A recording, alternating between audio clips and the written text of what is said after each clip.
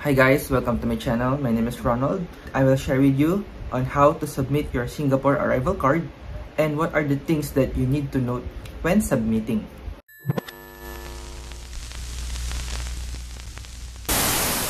Hi guys, welcome back. So if you haven't subscribed, please subscribe. I have a lot of videos about travel tips, travel guides to Singapore for you. Singapore arrival card is an electronic arrival card with health declaration. It replaces the disembarkation paper. It can be found in this website, eservices.ica.gov.sg/SG arrival card. You need to submit 2 days before you arrive in Singapore or 3 days within your arrival date. If you're arriving on the 20th, you can start submitting on the 18th day of the month. All travelers entering Singapore needs to submit arrival card except those transit passenger or who has a connecting flight. Next are those Singapore residents that are traveling via land. For example, you are coming from Malaysia, you don't need to submit your arrival card. You can submit your arrival card in 2 ways. It's either My ICA app or the website Singapore Arrival Card. But if you ask me, I prefer the website because you don't need to install the app. But the good thing about ICA app, your profile or record will be in the app itself. You don't need to retype everything again, except for the accommodation and address in Singapore. For long-term pass holder working in Singapore, resident of Singapore or Singaporeans, it will be easier for you to submit your Singapore arrival card. You just need to submit your PIN number and then that's it. You will receive an email. So let me show you how to submit if you are entering Singapore as a tourist. So first, open your internet browser, your Google or Safari, Singapore arrival card. Visit the first result, Immigration Checkpoint Authority. This one is from ICA Singapore, and then scroll down, select submit online. So for visitors, tourists, we will use the one on the right side. There are actually 2 things here that you need to focus only. It's either individual submission or group submission. So let me show you what is individual submission first. Key in the full name in your passport.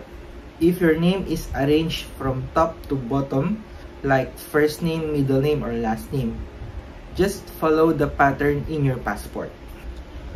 And also take note that the letters here are in full capital or in full caps. So key in your passport number, your date of birth, just choose the one in the calendar, and your citizenship. You can choose from this drop-down menu or type in your nationality. I'll use Filipino and then press confirm. Next one is your gender. So choose either male or female, your passport expiry, or when will your passport be valid. So normally it should be 6 months valid. Place of birth, I am from Philippines.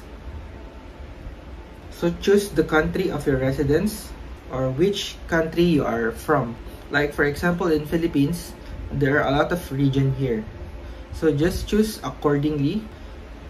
So the email address, again, it will be in capital letters. This is for tutorial purposes only. Just confirm your email, country code, your phone number. If you're not sure about your country code, you can Google it. Press continue. So this is your arrival date. Click in the calendar icon.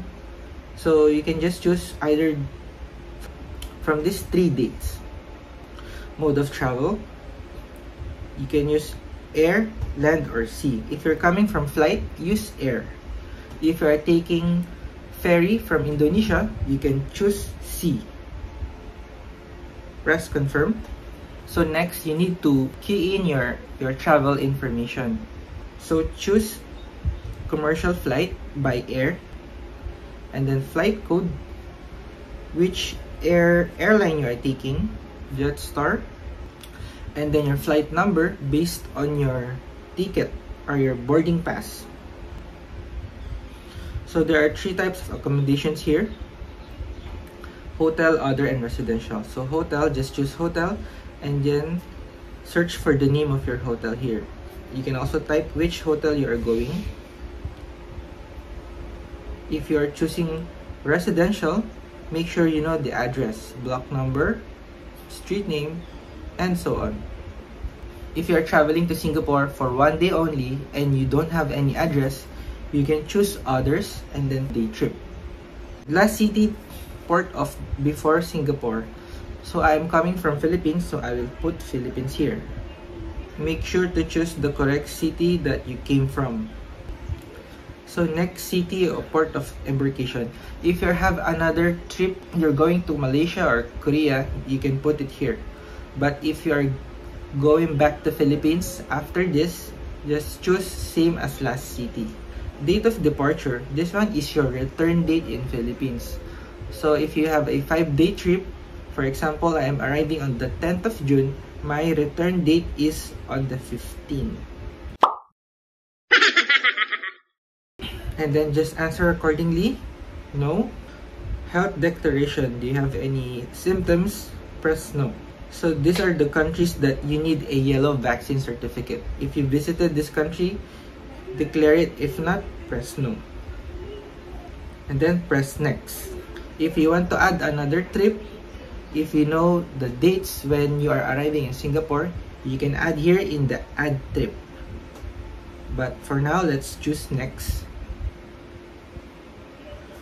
So review all your information if it's correct, and then press continue. You need to key in the CAPTCHA or the code.